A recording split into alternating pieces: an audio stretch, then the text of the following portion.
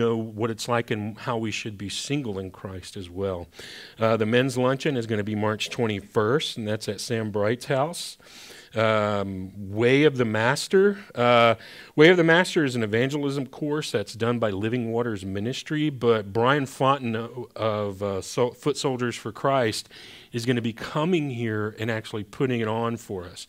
So if you've ever wanted to just get better at witnessing, if you want to go street witnessing with us, if you want to, just kind of, learn these methods, it's going to be a 2-day class, and that's March 27th and 28th, and it's about, overall, I want to say it's 8 or 10 hours. So we'll probably do like 2 to 4 hours on that Friday, the 27th, and then another 6 hours on the 28th, and then we'll actually go street witnessing right after. So remember that next Saturday to spring forward, right? Yay! Spring forward. Yay! So most of your phones will do it automatically for you, but just a reminder, because, you'll be an hour late to everything. And for our military friends, that can end up being very bad for you, right? So we'll just kind of put that out there, and don't depend on your phone to change, these electronics, the devil. Yes, tis. And it is next Saturday, right? Yep. The joy of it. Okay, so is there anything else we need to announce? Anything? Anybody? Yes. There is a sign-up sheet in the back for the marriage conference. Yes, sir. Yeah, we got to have a head count because we got to know, Huh? What? Say something? Why don't you guys greet one another in the name of the Lord?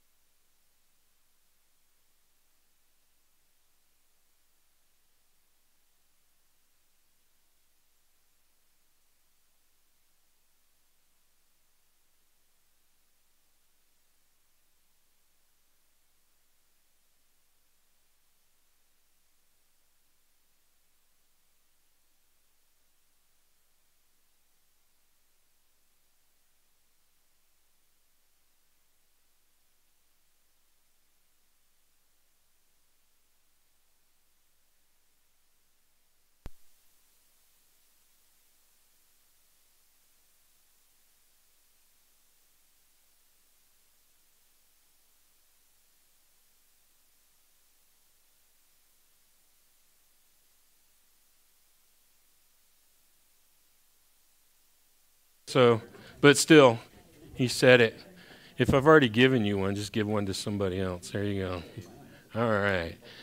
So, you got a free pen. They send us pens all the time that have like the church name on them and stuff like that. And it's like, yeah, just give it to somebody. So, they're just trying to get us to buy a whole bunch more. So, let's see. As you're turning to Mark chapter 13, I also want to remind you, we've got the information sheets for Regalos de Amor, the mission trip stuff. The information sheets are on the back as well, right beside the sign-ups for the marriage conference. So let's pray for the message. Father, we come before you right now, Lord Jesus, and just lift up this time to you, lift up this word to you. As we begin to examine this, Lord, help us to see, not to come with any presuppositions, not to come with any baggage, any thought, anything. Just come into this and examining the text alone. Not what people have written in the past, not even what people say now, but what your word says. And as we examine these things, Lord, I just pray right now, Lord, in Jesus' name, that you would help us to remember that as heavy as this text is, as heavy as the things we are examining are, that, Lord, you don't tell it to us to make us feel bad or for us to react in shock, but, Lord, that we might rejoice because we know your redemption draws nigh. Not just your redemption of us that you've accomplished in Jesus Christ, but that you will accomplish in this entire universe as you hit that reset button. And Lord, we just lift up this time to you. Pray for this message, Lord, in Jesus' name. Amen. And I come to it kind of heavy because it's like, when Jesus is coming up to Jerusalem, we know the shortest, we know the shortest scripture in the Bible, at least in the English version, is Jesus wept. And we read that and we see that Jesus is weeping over what's going to happen to Israel, over the rejection of Israel, over the rejection of the leaders that we saw all through Mark chapter 12. And now, I just want you to get this. What Jesus is doing here in Mark chapter 13 is he's not, trying to depress everybody, and he's not trying to, these guys ask him a question and he responds to it. And he's pulling this curtain back, which is the apocalypse, right? The revealing. He's pulling this curtain back so that you and I can see what he's got to say. The fact that the things that he says absolutely means that these are going to come to pass. And we talked about that. Jesus was completely accurate in the things that he predicted about what was to come to the temple. Daniel was accurate. And if Jesus and Daniel are telling us these things, then you and I, we should trust what he says about the rest of the future too, including what he promised you about your eternal security in him. So, but let's read and we're going to read almost the whole chapter of Mark, at least up to the point that we're in today. So for context's sake, let's go back and read Mark chapter 13, beginning with verse 1. Mark 13:1. Then as he went out of the temple, one of his disciples said to him, "Teacher, see what manner of stones and what buildings are here." And we talked about that, how some of these stones weighed as much as 20 tons. It was immense stones that engineering-wise, we wonder how they moved all these things and did all these things, especially with the tools that they had at the time. The fit on many of these stones, you can still find, you can barely slip a piece of paper in between these things. It's just, the engineering is incredible in how they did this. And Jesus answered him, so they're like, because these guys are blown away. They can't, they're like, the temple, the glory of the temple. Is that picture still up there of the temple? Is that still in your playlist? I don't know if you deleted it or not. If you did, that's fine. Don't worry about it. But the temple, as you see it, it was just so beautiful and it was so mind-blowing. And Jesus, they're like, God is obviously on our side. Look at the temple. And Jesus answered and said to him, "Do you see these great buildings? Not one stone shall be left upon another that shall not be thrown down." Now, it tells us then, that's as he's leaving the temple, he tells him that, and it shut everybody up until they got to verse 3, right? Now, as he sat on the Mount of Olives opposite the temple, Peter, James, and John and Andrew asked him privately. So they come to him in private and say, "Tell us, when will these things be? And what will be the sign when all these things will be fulfilled?" So it's like, when will these things be? What are the signs coming? How do we know what's going on here? Verse 5, and Jesus answering them began to say, "Take heed that no one deceives you." This is a warning not just for them, but for all of us. You all need to be in a place where you are reading the scriptures, you are studying yourselves, and you are seeking God. You need to test everything I say. You should never just believe what I say. I'm a human being. I will lie to you. It is what we do. And I just want to assure you, I'm hoping you'll trust me for the moment at least.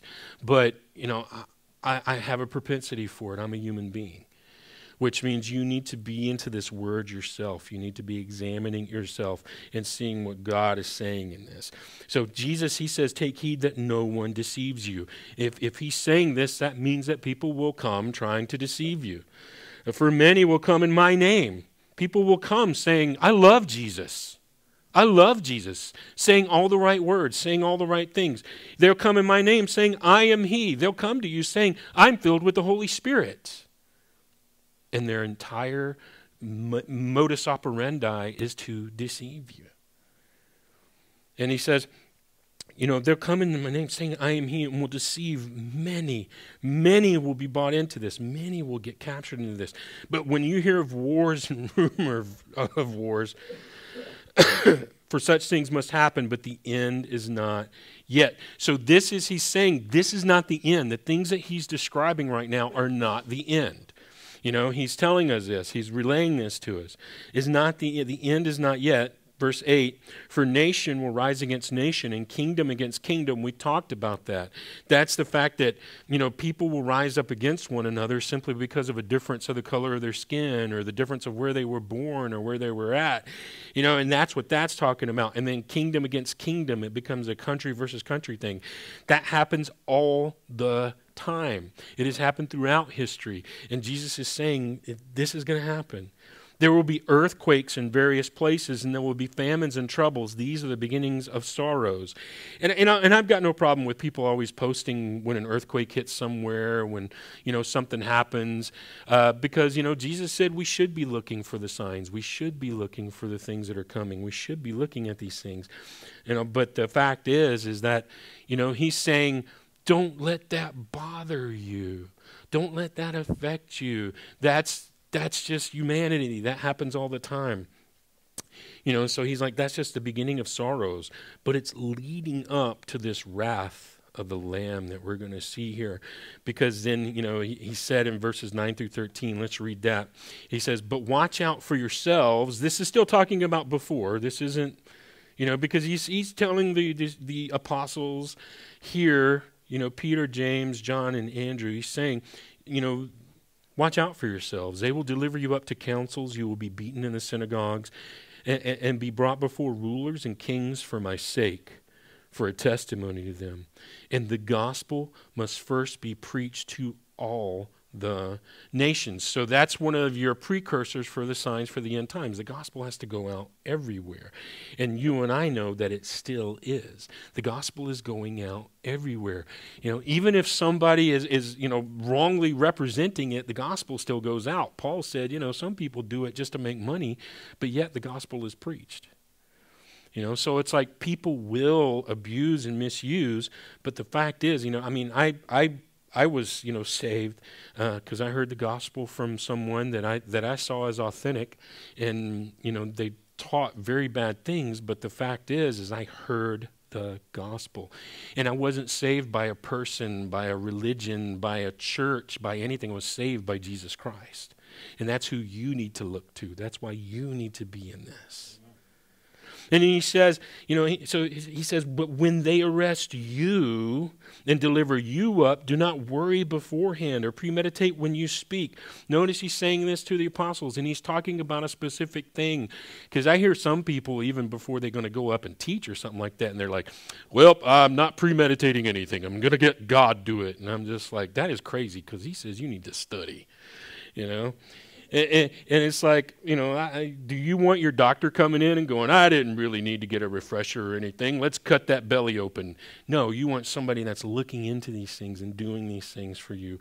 That this is very specific. He says, when they arrest you, when they bring you up, don't premeditate. He's talking to these specific guys. And he says, whatever is given to you in that hour, speak that. For it is not you who speak, but the Holy Spirit. The apostles, even these particular guys, notice when they're going to speak later on in Scripture, when they're responding to these things, it's Scripture. We see their responses to all these things that happen. So that's one of the reasons that he's telling us this, because it's like that's the Holy Spirit speaking and telling them what's going on. Now, brother will betray brother to death. So he goes to a generality. He's not talking about their brothers and their things anymore. Now he's talking about a generality that's going to be going on, and it happens and still happens. It happened then and it still happens now. I don't know if you ever look it up, because it says brother will betray brother to death, a father his child, the children will rise up against parents and cause them to be put to death, and you will be hated by all for my name's sake, but he who endures to the end shall be saved. The idea of enduring there is having that patience and that rest, is depending upon Jesus Christ. You may be screaming and crying and just crying, oh, Jesus. He's not saying you got to stand up and go, I could take anything for Jesus. That's not what he's saying. He's literally saying, you depend on Jesus till the end, not your circumstances, not what's going on, because sometimes Jesus is going to take you into a place where he's going to kill you. Are you ready for that? Are you ready for that? You know, and he says, you know, this is the thing. He's not saying that this is salvation by works. He's saying, you know, you're going to be saved. Why? Because you're going to die. And it's all going to be good. You know, we've got to get out of this idea that this life is all there is. This life is the training session for this. And Matthew ended this section, verse 13. Matthew ended this section in Matthew 24, chapter 24, verses 11 through 14. Matthew ended it this way. And I like what Matthew says to this, so that's why I want to read to you from Matthew. Matthew says, "Then many false prophets will rise up and deceive many." And then he says, "Because lawlessness will abound, the love of many will grow cold." That's incredible. Because we, you know, our culture, Christianity, many places and people in Christianity are beginning to promote lawlessness. They promote sin. They say, you know, it's okay to sleep around. It's okay to do this. It's okay to be homosexual. It's okay to watch pornography. It's okay to drink. It's okay. And it says all these things. We say all these things. And it's like, and he literally says, because lawlessness, that's sin. That's sin. He says, because sin will abound, the love of many will grow cold. I activated somebody's Siri, did I? That's what it sounded like. Yeah.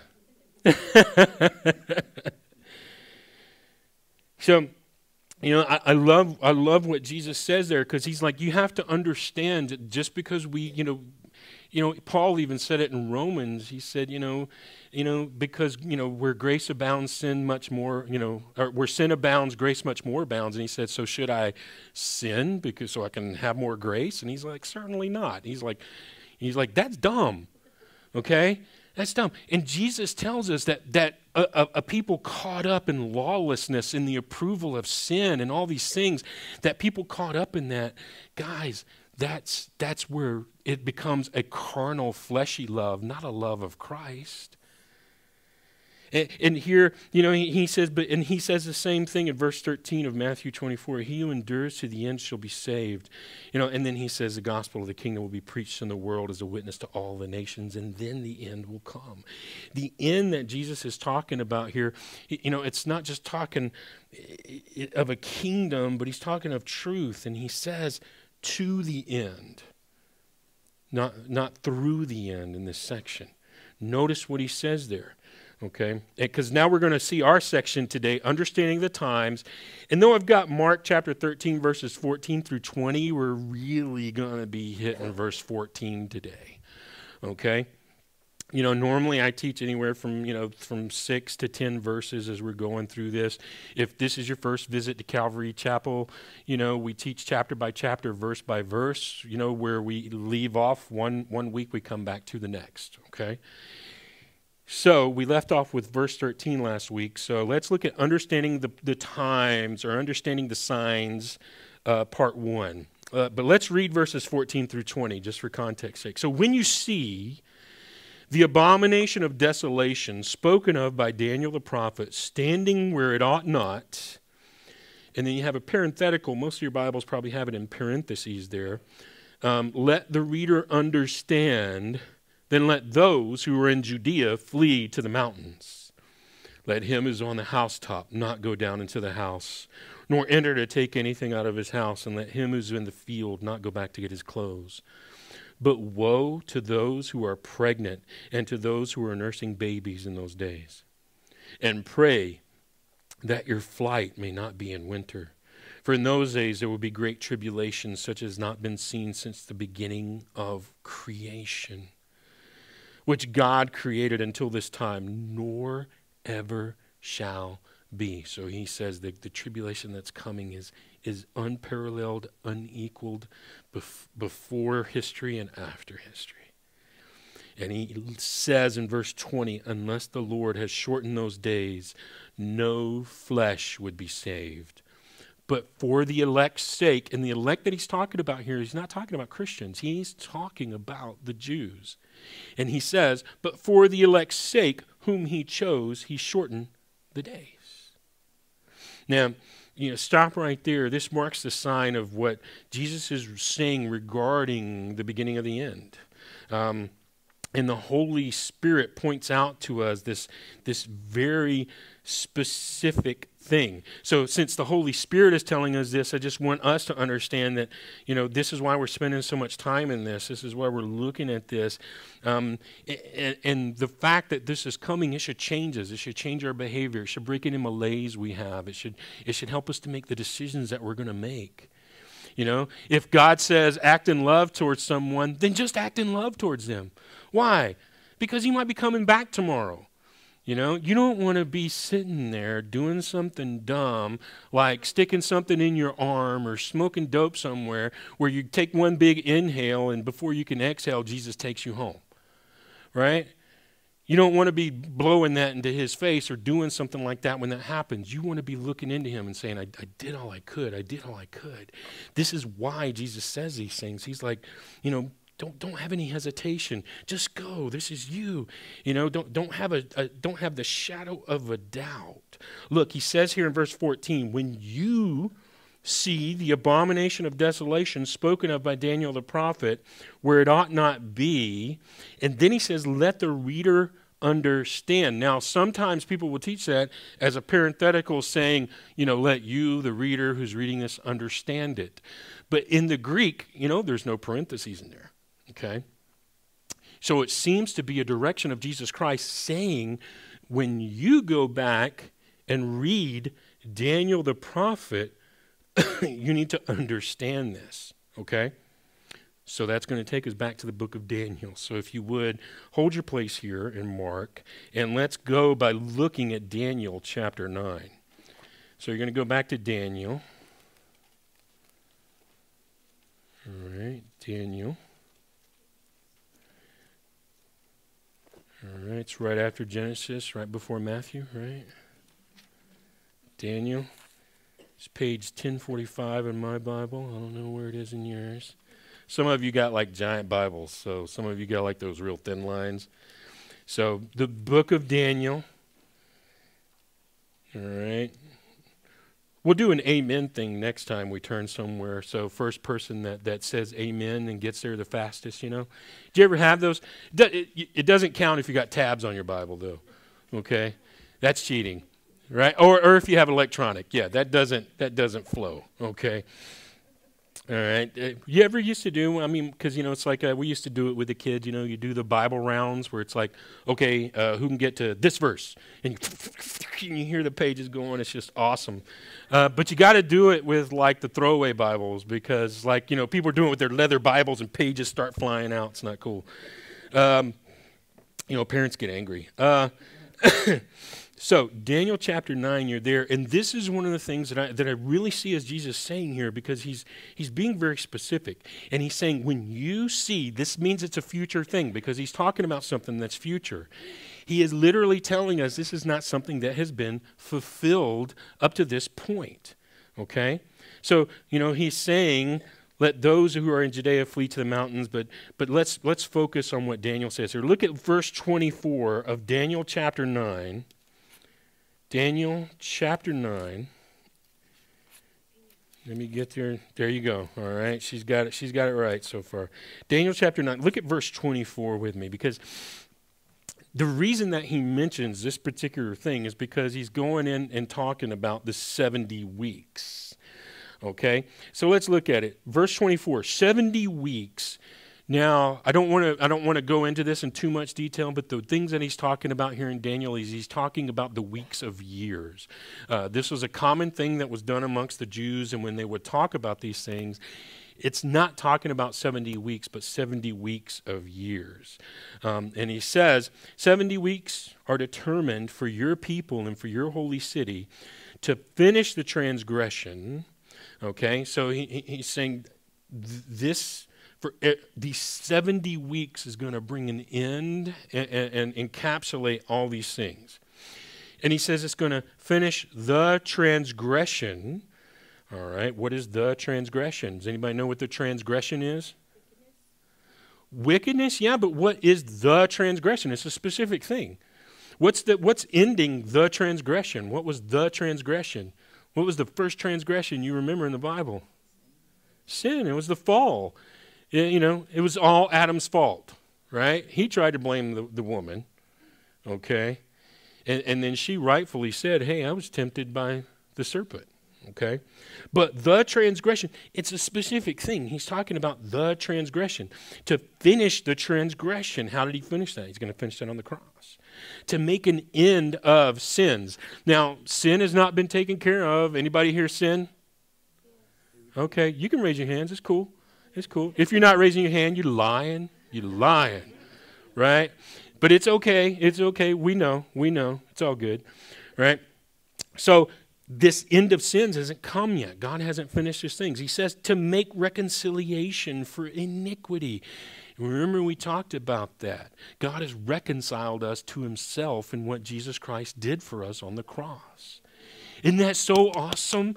He's the propitiation for our sins. That word propitiation, it means literally that his sacrifice was sufficient to cover the sins of all mankind for all time, past, present, and future.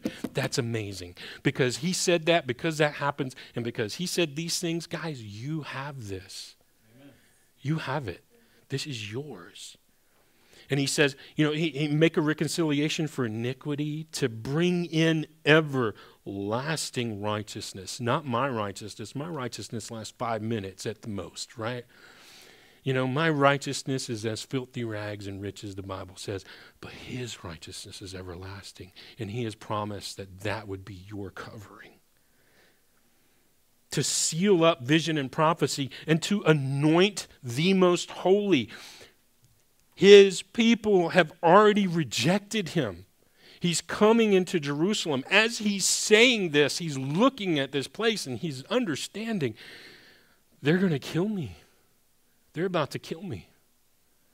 And he is looking at this temple and he knows that this is him. And his anointing is that millennial reign of that Messiah, the King that is to come. In Jesus we have all these things. Jesus said, I am the way, I am the truth, I am the life. For us to rest in him is for us to experience already right now, you and I. In Matthew 5:17, Jesus, he talked about him fulfilling these things. He said, don't think that I came to destroy the law or the prophets. I did not come to destroy, but to fulfill. Jesus Christ is the fulfillment of these things. Now, look at verse 25 of Daniel 9, because he says, know therefore and understand. And remember what Jesus told us in Mark? He said, Daniel is a prophet. So Jesus believes that. And if Jesus believes that, I'm going to believe that too. And Daniel says, know therefore and understand that from the going forth of the command to restore and build Jerusalem until Messiah the Prince. So you get specific there. He says, so now he's talking about Messiah the Prince. Messiah is the anointed one, okay? So he says, Messiah the Prince, there shall be 7 weeks and 62 weeks. What's 7 plus 62? I know, I don't math. That's why I'm asking. Huh? Now, do you get another pen? No, you can't have another pen. All right? It's 69 weeks, right? Now, all right, for my math geeks, what's 69 times 7? A lot. All right, brilliant. All right. Huh? 487? 483? All right. I don't math, so I'm just going to take you guys' word for it. All right? Math beat me up when I was a kid, and I just never got over it, right? So, all right.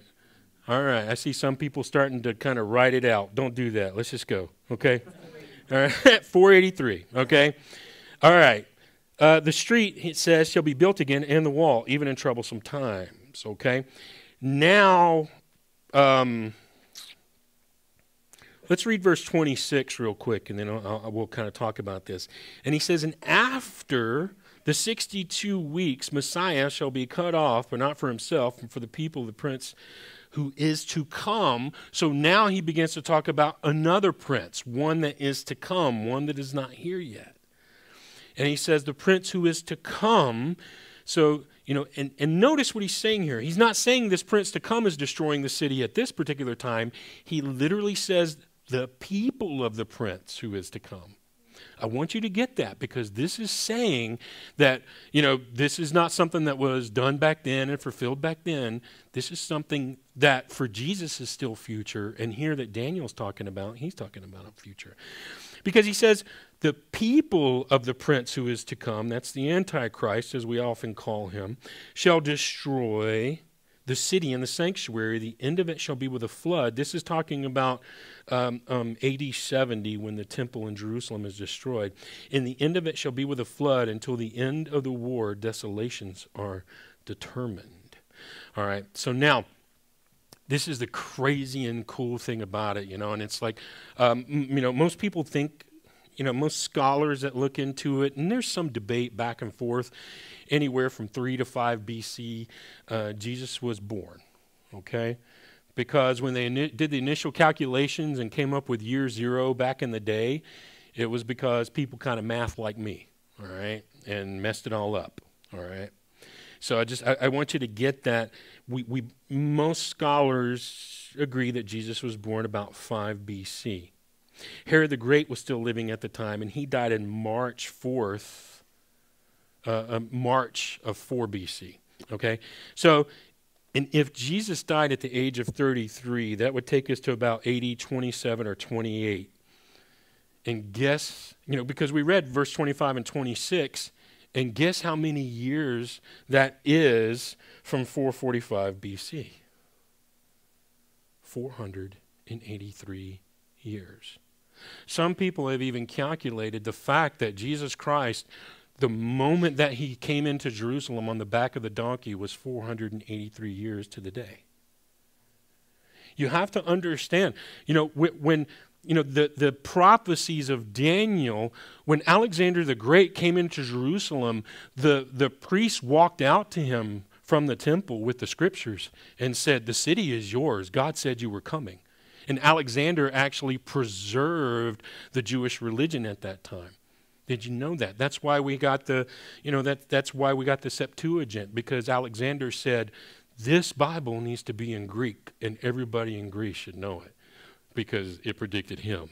All right, that's what kings do, So when he says this happens, this 483 years after the decree was given, Jesus Christ walks in and says, Messiah who is to come is here. And he's going to take care of everything all the way up to this point.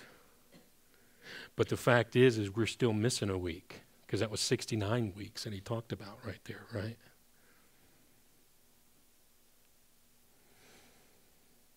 Rome came in 70 AD like a flood, and the legions, which most people think, because the legions weren't just made up of just Romans, it wasn't just Italians that came in.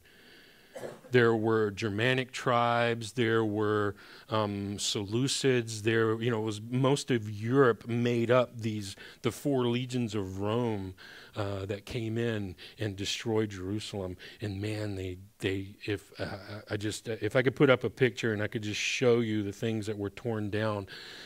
We had talked about how 15,000 people could fit into the court of women alone in the temple area, and in that main temple area that was part of the Temple Mount, the legion, after destroying an entire side of the wall, came through fighting the Jewish rebellion, and it's just it's terrifying what happened. Some Roman historians say that it was over 600,000 people that were killed. There's some Jewish historians from the time that say there was over 1 million people killed. It was Passover time in 70 AD when Rome came through like a flood and destroyed Jerusalem.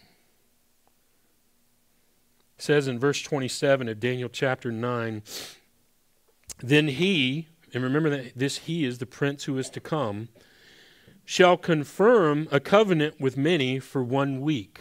There's our missing week. There's that 70th week. But it doesn't tell us when this will happen. It doesn't say, this happens immediately or 5 minutes later. It just says this will happen.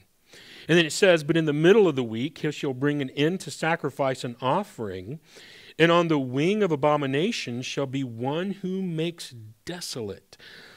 And we'll talk about this wording here in just a minute. Even until the consummation, which is determined is poured out on the desolate.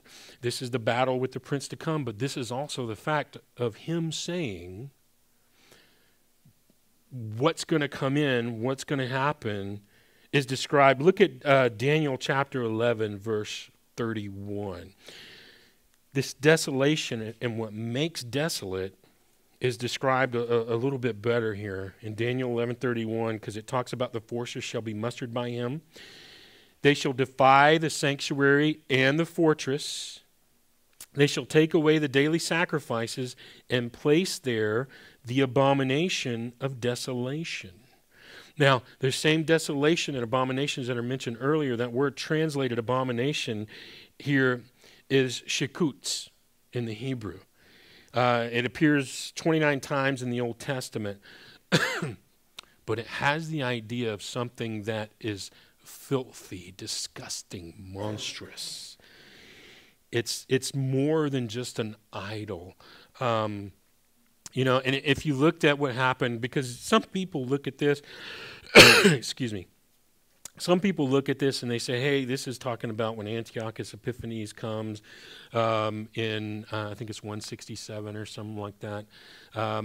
When Antiochus Epiphanes comes in, because he actually takes over Jerusalem. He doesn't completely destroy the temple then, but when he comes in, he literally takes all the high priests and the priests of the temple and fries them. He fries them. Puts out a big metal grate and he fries them in the holy place. And after he does that, then because he was told he looked just like Zeus, he sets up a statue of Zeus and slaughters a pig for it in the temple. But it was restored. It was made done. This is not talking about that. This is not what this is saying here. And the fact is that the wording here used in Daniel, he says, this is so monstrous, this is so disgusting that the temple can't be used anymore. So what's going to happen that Daniel's talking about goes even beyond that. And if that was so horrible, we don't even want to imagine or kind of come up with it. Look at Daniel chapter 12. Daniel chapter 12, verses 9 through 13. Because he's saying until these things are fulfilled, until these times come, these words are sealed. They can't be changed. They can't be moved. Go your way, Daniel. Verse 9 of Daniel 12. For the words are closed up and sealed until the time of the end.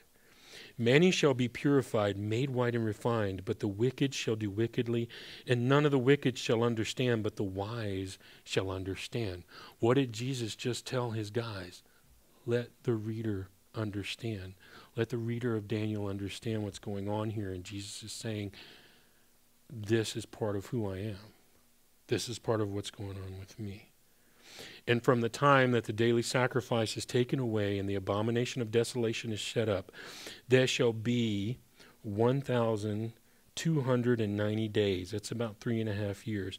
So Daniel he's getting specific now. Just like he had said, in the middle of that week is when the guy would do these things. So he's saying there's it's about 3.5 years. Blessed is he who waits and comes to the 1,335 days. That's just over 3.5 years. And he says, but you go your way till the end, for you shall rest and will arise to your inheritance at the end of days.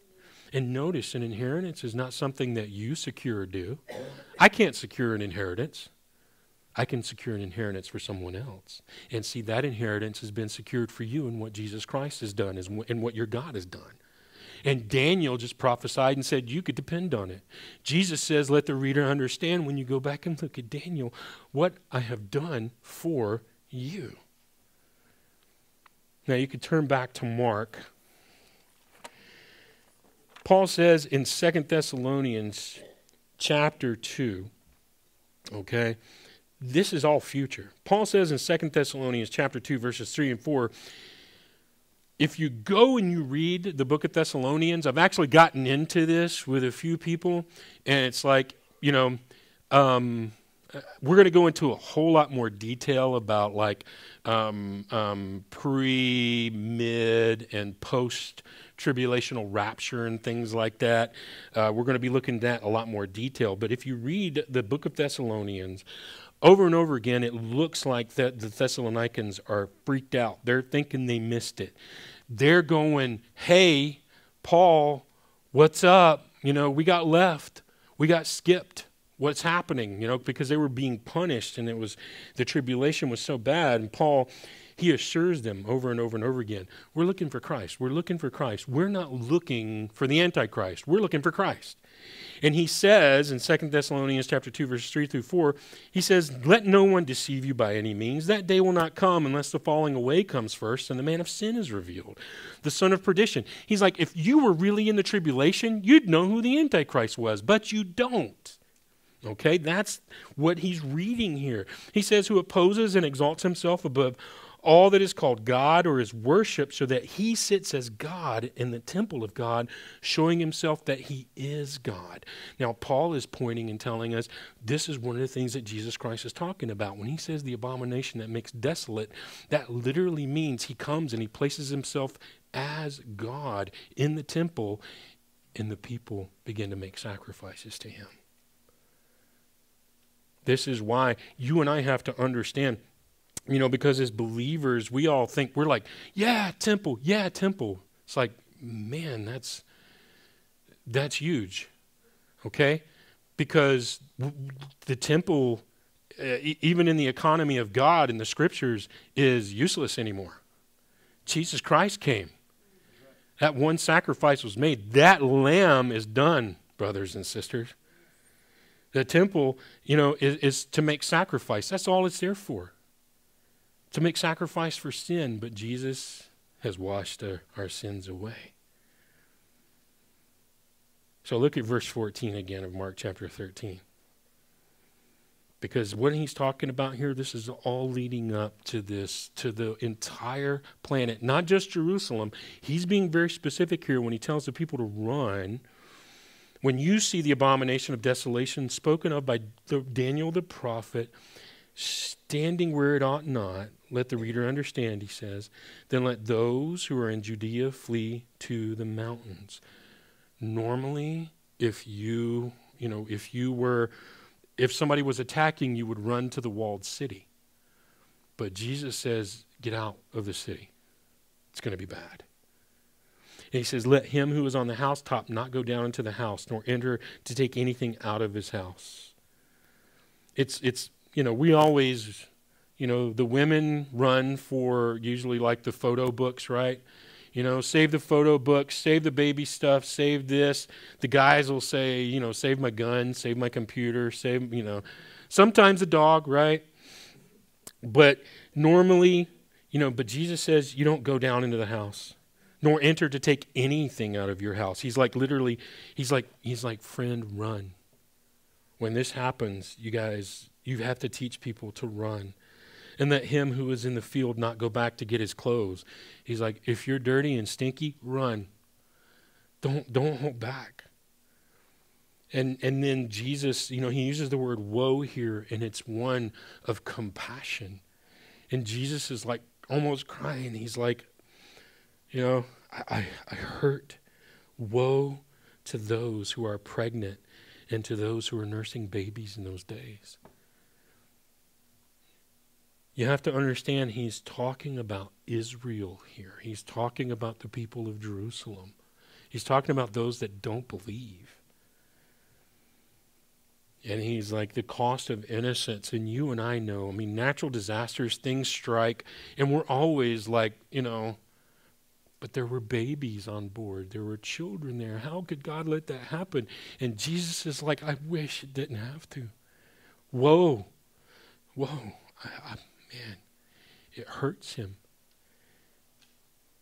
And he says, and pray. And he's like, pray, man, you should pray that the flight's not in winter. Pray that this doesn't come when it's cold.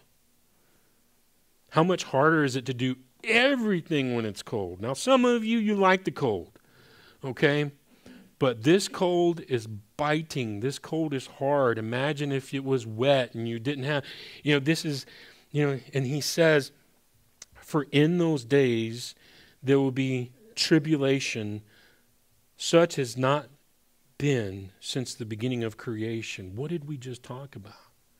We just talked about these things, if you were to go back to Antiochus Epiphanes, one of the things that they did after they came in and they did all these things, the Romans would actually, if they caught somebody circumcising their child, because they were trying to stamp out the Jews, the Jewish religion.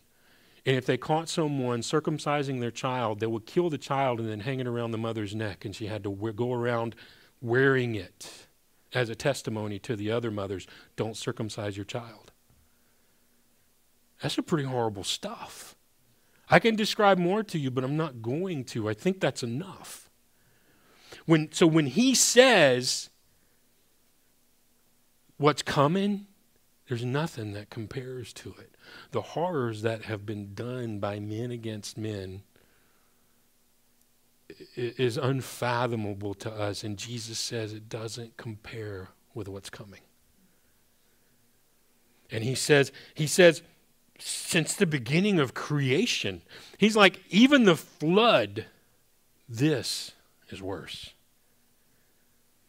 And he says, nor ever shall be. That tells you that this is the tribulation. This is the wrath of God. It's often, sometimes some people call it the wrath of the Lamb.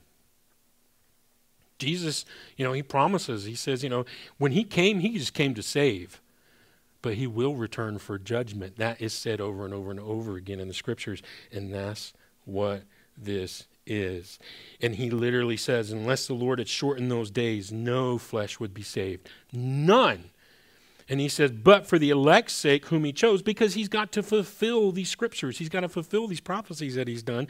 And he says, because of that, he shortened those days. So what is the abomination of desolation? What do those days look like? How long do you think the last temple will be in operation before all this goes down? You ever wonder that? Who is the dark prince, the Bible calls him? This Antichrist that we often know him by, that's the most popular term. Should we Christians even celebrate the temple? Should you donate money for the temple objects? We'll talk about that next time in detail as we revisit this section of Scripture and the next section of Scripture and look at the end of it all. And again, guys, I know this is a heavy section of Scriptures, but this is where we're at, and I'm not going to skip over it, and I'm not going to make it pretty, because it's not pretty. Jesus is like, this hurts. It hurts him. Okay? And so I want you to be assured. I don't say these things to make you go, yeah, I don't really want to eat lunch now. That's not when I'm out. Okay? Because you need to read this and rejoice because your Savior draws near. Amen. You need to read this and rejoice because His Spirit dwells in you, and His Spirit dwelling in me means I can save people from this. Why do you think he says that some people are saved as if from fire? Because this is coming. Man, jerk them out. If you saw somebody burning in a building, you wouldn't go, hey, I don't want to offend you, but there's a door right in front of you, and if you just walk forward 5 feet, you'll be good. You don't say that. You say, get out. Come out. Let me get you out of there. I've seen people, and if you've ever done any kind of rescue training or anything like that, sometimes they teach you, sometimes your worst enemy is the person you're trying to save. And you just need to know that. They're not angry at you. They're angry at this world, the flesh, and the devil, which is out to get them. You know? But sometimes you're right in front of them, and you become a target. But just walk in his grace, walk in his mercy. You know, we're going to see the rest of this, and it's heavy, but we're going to look at things in detail and see that, you know, the Antichrist, where he possibly comes from. No, it's not Trump. No, it's not Obama. No, it's not any of those guys. We'll get into it next time. Let's, and just remember, okay, that, you know, we're going to go back and we're going to do communion in the back. So even if you don't want to stay for the meal, come back to the back, take communion with us. And, you know, if you're a believer in Jesus Christ and you'd like to do that, I invite you to do it. If you're not a believer and what you've heard today, you realize the accuracy of prophecy and how that verifies, you know, not just what Jesus says and what Daniel says, but it helps you to know that what this says is true. And in reading that, you can know right now that if Jesus said, if you believe in him, you know, he who believeth in him shall not perish, but have everlasting life. That's everlasting, guys. That's forever. And if you believe in him, if you believe in your heart that God raised him from the dead, you will be saved. And that word that he uses there, the tense of it is past tense. He's like, if you believe in Jesus Christ, you're saved because of what he's done for you. Yeah, and I'd encourage you, if you'd like to give your heart to him today, to do that. To just do it, to call him into your heart, to say, Lord, I want to go back now and partake of this thing called communion. We'll explain a little more back there. But for now, I'd like you to pray. Pray with me.